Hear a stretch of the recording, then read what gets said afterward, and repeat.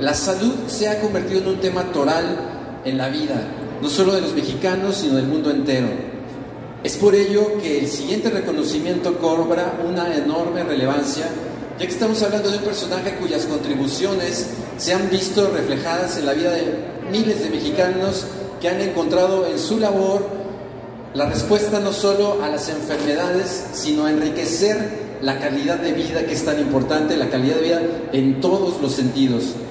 A su enorme calidad humana, de manera especial, por su patriótica labor en beneficio de la salud de los mexicanos, mediante el tratamiento de enfermedades autoinmunes, implementando terapia de regeneración celular a base de inductores. Quiero darle la bienvenida al coronel Gerardo Martín González López, un distinguido miembro de nuestro honorable ejército mexicano y orgullo de México en la ciencia e investigación, para quien pido un fuerte aplauso esta tarde de grandes valores. Bienvenido, coronel, un honor tenerlo aquí esta tarde con nosotros. Bueno, buenas tardes a todos.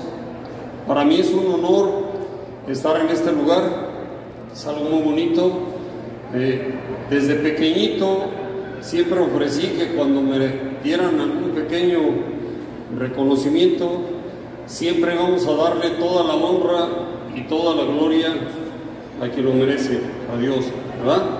Segundo lugar, todas estas finas personas distinguidas que hacen esta labor de estarnos premiando, de darnos una pequeña palmada para que sigamos adelante, es algo muy bonito porque encontramos un estímulo para poder seguir adelante. Es una labor hermosa, les garantizo, el ayudar a los que menos tienen, el ayudar a las personas enfermas, a nuestros hermanos que tienen enfermedades crónico-degenerativas, entre ellas el cáncer y todo esto que azota a la humanidad. Hoy día somos testigos todos de lo que estamos viviendo y el problema más grande que enfrentamos es un problema de salud, ¿verdad? Cuando una persona se enferma en una familia, se rompe prácticamente un núcleo familiar. Toda la familia está enferma.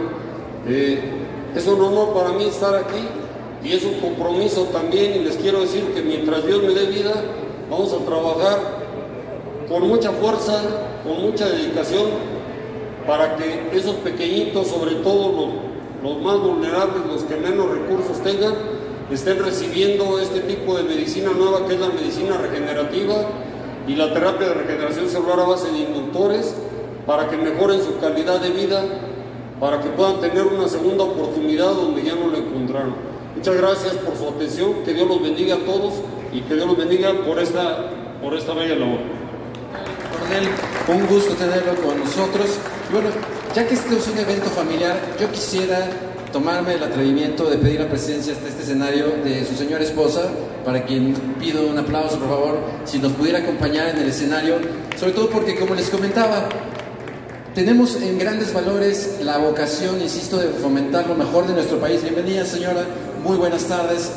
Y la manera en que fomentamos los valores es que estamos abriendo plazas, espacios públicos donde estamos colocando estatuas de mexicanos muy destacados. Insisto, la estatua de Plácido Domingo, la escultura de Frida, que representa a toda la Secretaría de Marina.